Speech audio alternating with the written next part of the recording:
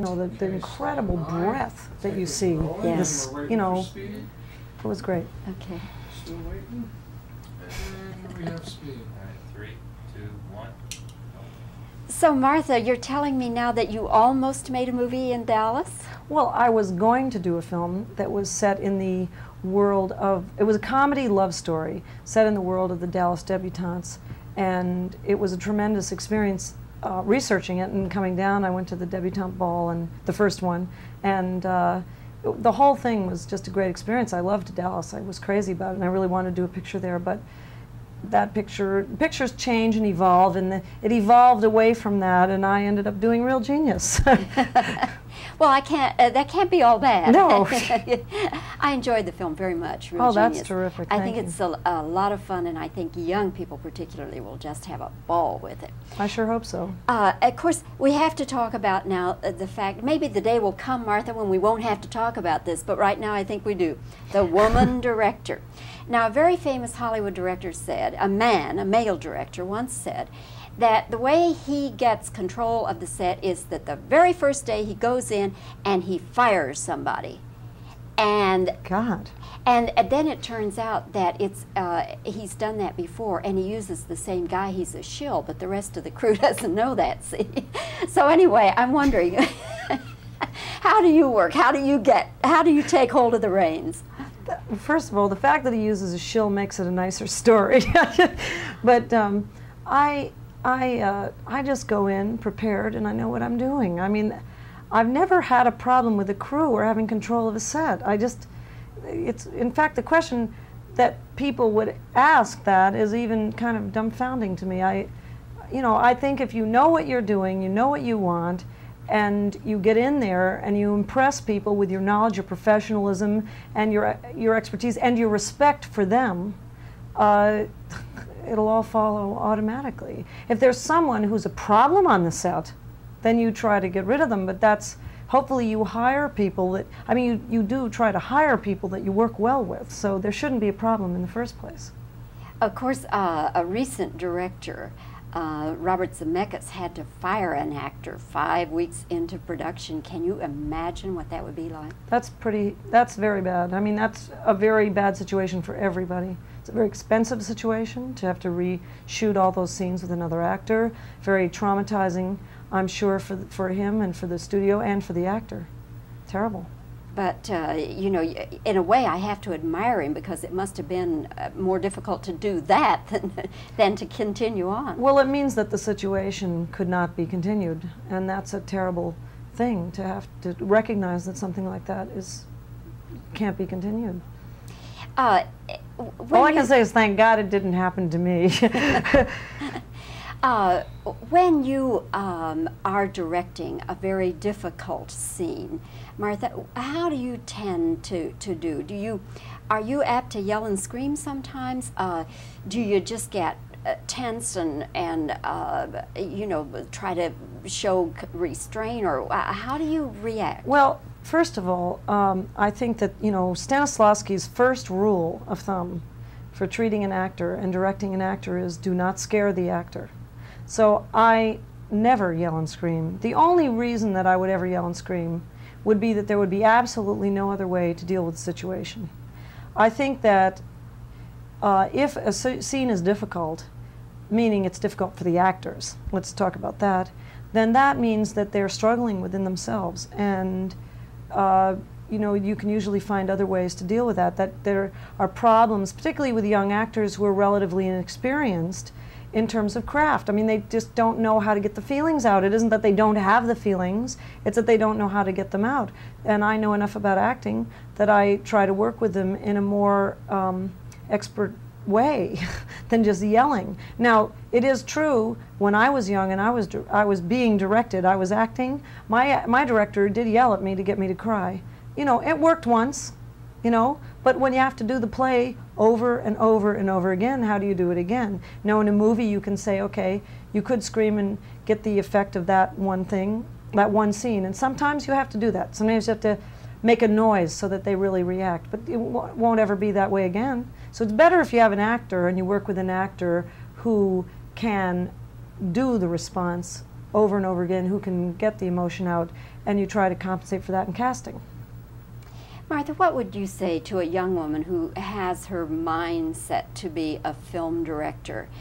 First of all, would you encourage her? Well, only the person can know if their drive is strong enough to propel them through all the difficulties of becoming a director.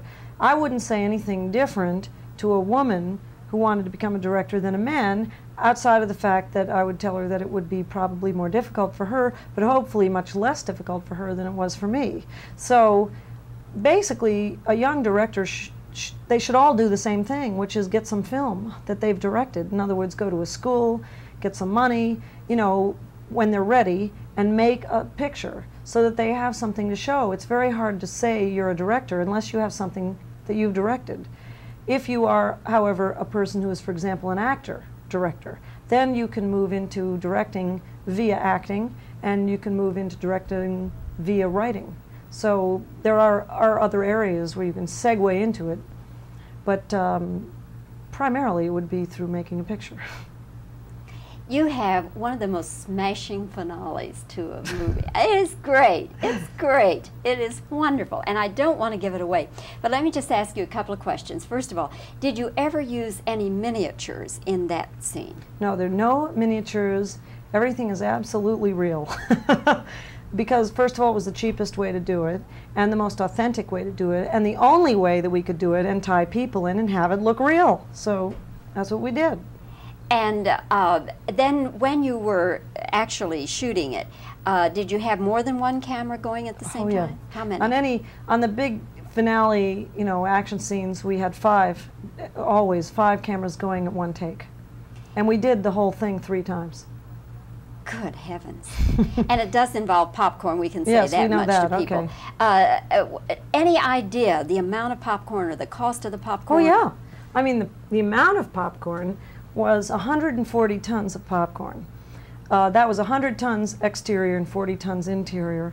And the cost of the popcorn, God, I don't know, I think it was $100,000 worth of popcorn, but that's nothing. The entire gag, if you put all the special effects together of what we did with it, cost about $1 million. And how much was the total budget for the film? $13 million.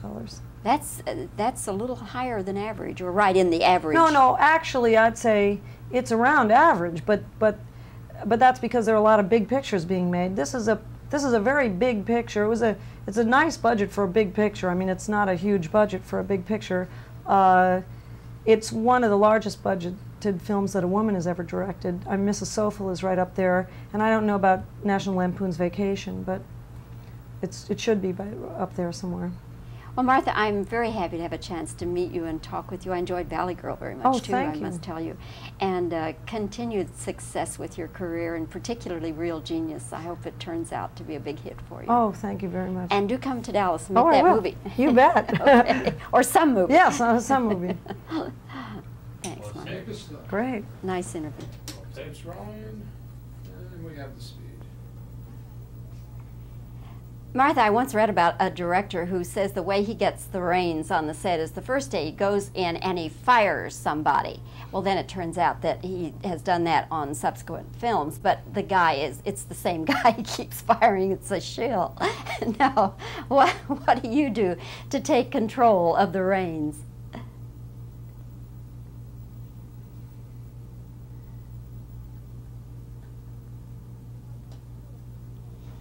Are you the sort of person that if you're directing a difficult scene, do you yell and scream, or do you just get kind of tense and try to restrain yourself? What do you do?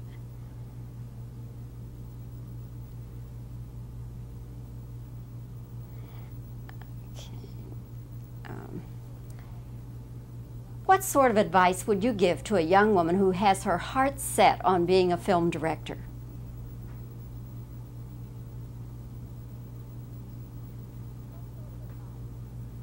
What sort of advice do you have for a young woman who wants to be a film director? First of all, would you encourage her?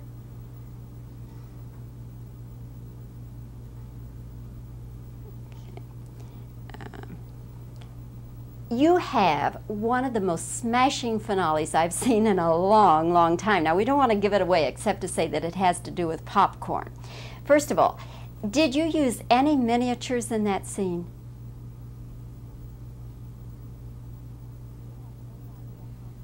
Do you have any idea how much popcorn you used or the cost of it?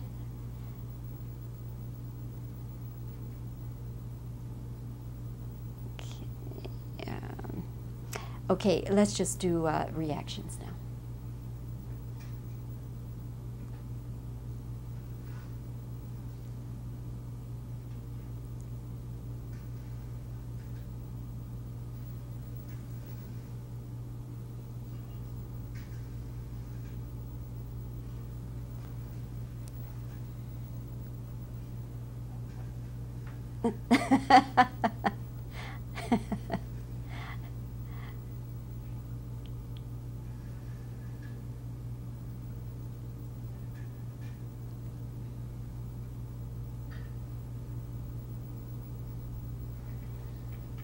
Okay, thank you. God.